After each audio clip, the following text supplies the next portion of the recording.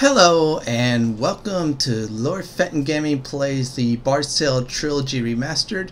I'm your host Lord Fenton, and today's dark and gruesome edition of the Bard's Tale 2, The Destiny Night, we're going to go into the Grey Crypts. That's right, the dungeon that does not allow magic at all, since the entire dungeon is anti-magic. So let's get to the wise man and see what he has to say. Yes, I'm going to spend all this money for you folks in the video so you don't have to, in case the hints are really useless. So we'll get there first before going to the actual dungeon. Alright, so here's the stage, and I'm going to type the word Grey Crypt. You're supposed to find in the last dungeon, but I'm not going to drag you all through that. I'll give you the answer instead. Yeah, see, it tells you no magic spells works inside. He doesn't tell you location. Now, I'm a nice guy. I'm going to show you where that's at, because that's the whole point of the video. It's a 6-1 segment, and the Grey Crypts are there. So let's keep on going and go find it. So I'll give everybody the pass for even. Alright, we're close by the Grey Crypts. It's in the wilderness. No town holds it. Trust me, when we go inside, you're going to see why, and why the tile has a special red lettering. It's owed to that. Alright, normally there's supposed to be a password. It's either Grey or Grey Crypt. You type one of those two in when you take the patches. Nom there will ask you that question. If you don't answer right, you get kicked out. You answer it correctly, you get this message. The devs took some great time and a great job of actually, once you type it in, it's all set. See? And that's the gatekeeper. He just lets us in since I was farming it. So let's talk about this dungeon. Alright, Grey Crypts, real quick. This is a anti-magic dungeon. The entire dungeon's anti-magic. Plus it looks like Chucky, Freddy, and Jason and all the horror movie icons had a party in here. And there's a whole bunch of teens in there. Guess what happened to the teens? Better residents here. But seriously, watch out for living deads, because they could possess you, and some of the monsters will poison you, and even a few of them will turn you to stone. So I am going to try to run from these encounters, because if I don't run from these encounters, then bad things happens. See, nice side of bail. Here's my advice. I would level in Oscon's fortress and then just blow through the Grey Crypts, because it's dangerous. Unless you're really desperate like I was at the time, get the no spin ring. Yes, that drops here. Angar's Eye drops here too. I would farm a few of those too. I would probably say more like the Destiny Stone's your target place, since you can cast magic and get out of there, of course.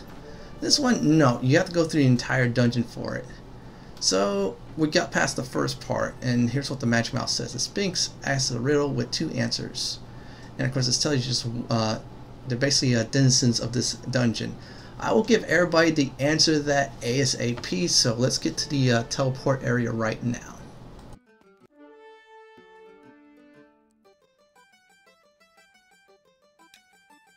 Now we're officially on the other side, so next step is to go through the dungeon. There's a door there, so you enter this door, get teleported again, and you gotta navigate a mini maze through the Sphinx. Well, more like a bunch of doors and walls. That's all bloody up. I think that was... Alright, that one looks like Jason had fun over there. Let's keep on going, folks. Yeah, I would say the design of this, looks like it's the catacombs from 1, but they did a great job in greater detail of scaring the crap out of you. That's right. Well, you're in an anti-magic zone. That should automatically scare the crap out of you. And we are now officially teleported. So we're on our way to see the Mr. Sphinx, so let's talk more about that. This is all about navigating through a long hallway. I would advise having a bard song on. I think it's Watchwood Melody is a great choice. I would not leave home without it. You can use the other bard songs too for combat if you want to switch. If your bard's high level enough, or if your bard's a little bit low on the song number. Yeah, Watchwood Melody is like your go-to song. Here's the good news about this dungeon. I don't think there's any darkness panels. I might be wrong. Or silent ones. So then again, yep, there's a secret way. At that point, I turn to that secret way you need to go. Yes, I'm running. My advice is if anybody's leveling this game legit from 1, then they reset themselves, I'd probably say at least level 50 plus. Now here's the Sphinx. 2 answers here I will accept. Each is a creature of the crypt. Name it. Wise One. W-I-Z-E space O-N-E. Wise One. Again, W-I-Z-E space O-N-E. Wise One. Now, because we gave that riddle, the way is now open to level 2. This is just like OzCon, but which more anti-magic and evilness, so keep that in mind. Yes, we have to get back through this way, but we'll take this secret door and retake the teleport. When we get teleported, we can go the other way. This is level 1, folks, by the way. Level 2 gets better and better. There's only 2 levels in this. That's the good news. Bad news is the entire floor is rigged with anti-magic. So my advice going through this entire crypt is look for items that could cast spells for you if you were in a fighting situation. Wiz helms are alright. Master wands you could farm here, which does decent damage. Harps are okay, but they're not that great. I think there might be 1 or 2 healing items that are slightly better. Travel helm's good, but you need to type in the coordinates. Remember that, folks? And Angar's Eye is an excellent one that does batch spell. And of course you have a bard singing, I'll be great. So those are words of wisdom. I want to give everybody that. And looks like I think I just got us to level 2. Let me see here. Well, it looks like I'm at level 2. I thought we were already there, but there we go. We found the stairs. So here's a new goal for the next area, which is level 2, this area here. Goal 1, Vampire Dragon. He guards the snare. Goal 2, get through the bloody snare. I'm gonna be honest with you, that one took me half the time as the previous snare in OzCon, but still, it wasn't that easy. I will give everybody a full solution on that. That's right. I'll even put map numbers there to help everybody out. I'll even show everybody where to go to after you explore the room. Here's the thing also about the crypts here. Try to avoid traps. I'll tell you why. Again, stone, possession, poison, or even insanity, aka nuts. You don't want a trap to hit you on those. I'm going to roll the die and say, yeah, those are high level traps. So we're going to go towards the entrance of the room. I'll explain a little bit more. Here we go. Alright, we're at the Vampire Dragon Crypt entrance. We're going to run still, except for the Vampire Dragon. We need to fight him. I'm not sure if that releases the lock for the snare to enter it, but it's best to kill it. So let's go slowly ahead. And it says detect some movement. That means the Vampire Dragon must be near. The devs did a great job of adding that in there. And it says something special near. The Tomb of the Vampire Dragon. Adventurers beware. And now we're hitting a negative hit point panel. The sunscreen's brow brings your party to a hole. You face 1 Vampire Dragon. Alright, here's the deal about him real quick. You see the Vampire Dragon, if you're high level enough, I have 60-70 characters. My characters are Archmage level 13, which is basically equivalent of 60 to 70 characters. And we all have spell resistance, so we could rest this as a breath attack, and 2 of my characters have the breath ring, so we're covered for that. Yeah, see, he's breathing fire, and looks like my guys are missing. Not enough hit. And Stevie got a kill in with the Death Dagger. Woohoo! Death Dagger for the win. And Ring of Return, which is the garbage version of that. Which you do return to the Adventurers Guild, but you lose. So we're going to surge ahead to the Death Snare. That's our next goal. Real quick about this Death Snare, there are 2 mages in there, blue and gray. There are 4 rooms. Center is a spirit plate. Our first objective is explore. And the voice says, prepare for your death, O mortal fools. He's talking about the 6th Death Snare will be my end. Whoever's behind these Death Snares must be the main bad guy. And we have 886 seconds, so that's over 12 minutes most definitely, which is good. I'll probably say about 14 to 15 minutes tops to beat this. If we don't beat it, boom, we're charcoal. See, there's a spinner right there, but for now I'm exploring the room. That's the first thing you need to do, is this time let's go fully in the explorer mode. Keep on going this way, snag, spinner's gone. So those of you at home who do not have spinner rings, guess what? You're really safe to really speed up the puzzle. At the time I was having a little difficulty of figuring out the solutions, but here I'll tell you. This is the Grey Mage. You're supposed to visit him first. The game you thrice must commit. Thrice must means 3. So you gotta do this whole entire puzzle 3 times with the Grey and Blue Mage. So that's the start. So for now we're gonna just get the puzzle set up by figuring out what's the blue and red is. Now let's go to blue and gray. A sequence loss must now be found. With that, I think I'll see you around. See, that's the blue mage. Now to start the puzzle, you go to the Grey Mage, and then number 1 you need to go to. You have to keep on repeating the same garbage. Go here, yep. And I was at the time figuring these things out. That door's not locked. And if I remember right, I think I went... Yeah, I'm still worried about the time. I think I went top left. Or I should say northwest. We'll just do by compass. The northwest room. There's northwest, northeast, southwest, southeast. If I think I remember right. No, I think I visited the guys again just to confirm. Yeah, you don't want to do that. You want to make sure you go to the Grey Mage first. I was still exploring room at the time. Alright, this is what happens if you do it wrong. I'll show everybody. Yeah, you're supposed to go to Grey first. Yeah, it's the southwest one I think we're supposed to go to first. And then northwest, and then southeast and northeast. And you do that 3 times, it's all settled. Yeah, I think I lost my compass, but thanks to the 5th wand segment, boom. Mistake. Seek knowledge near. You got that wrong. I just want to show everybody that. So, first solution is go to Grey. Yeah, talk to the Grey Mage, and then see that door should disappear. I went to blue again just to restart the whole sequence. Yeah, that door disappeared, I found now.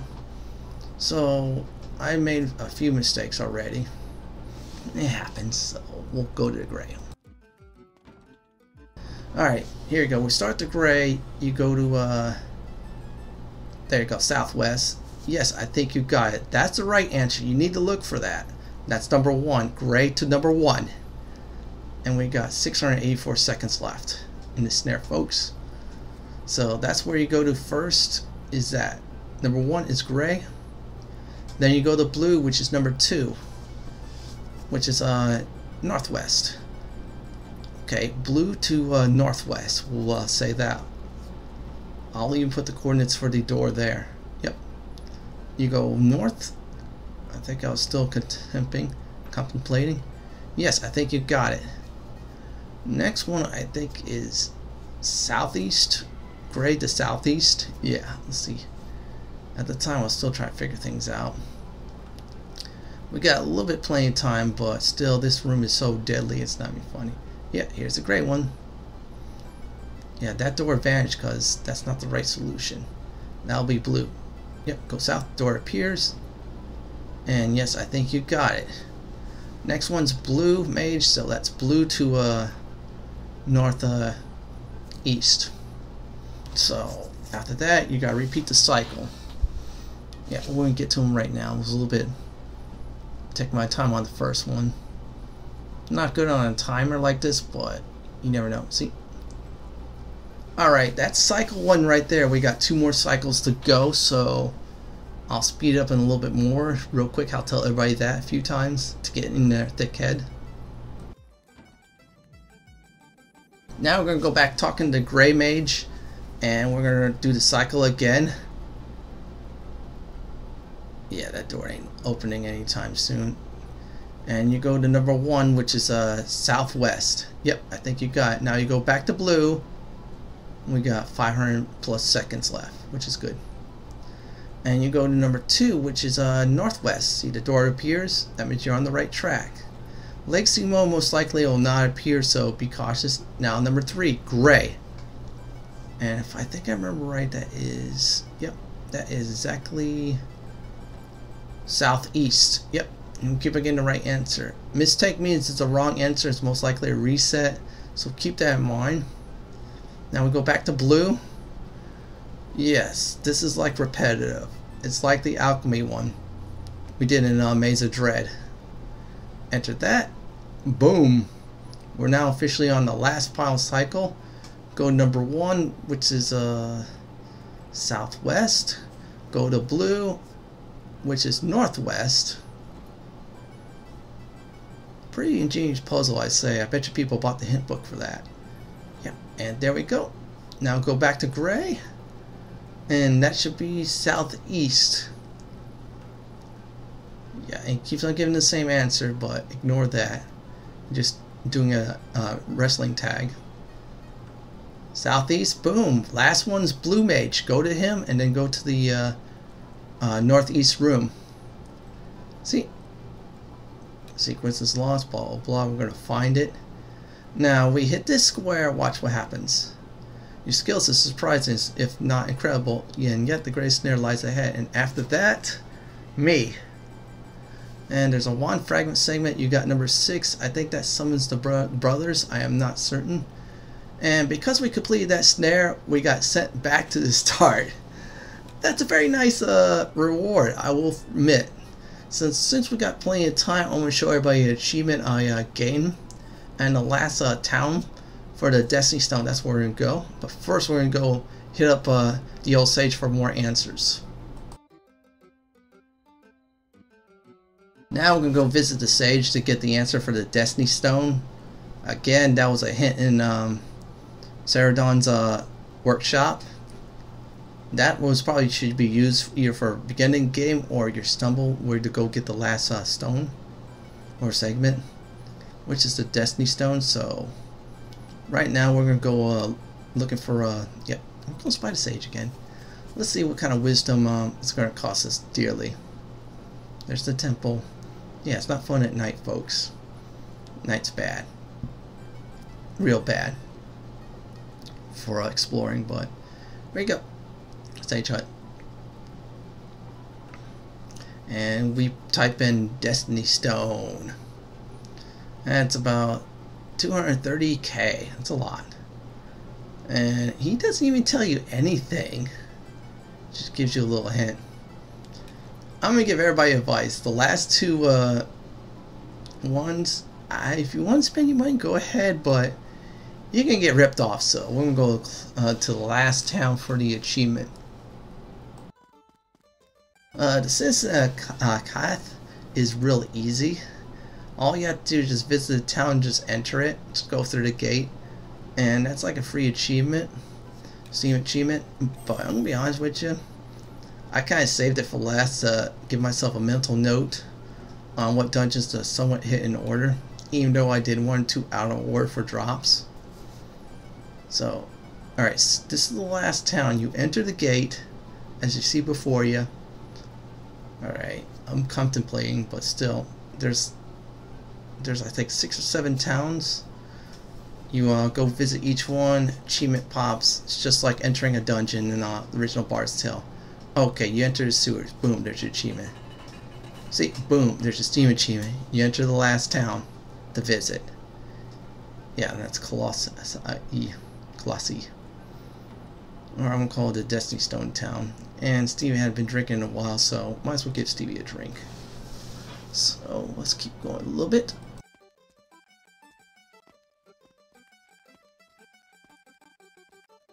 By the way, the Destiny Stone is the final dungeon of the game, so I'll park my character there for the next video.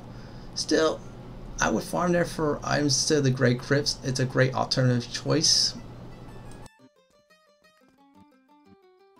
Well, that's all the time we have for today's video. This is Lord Fenton signing off.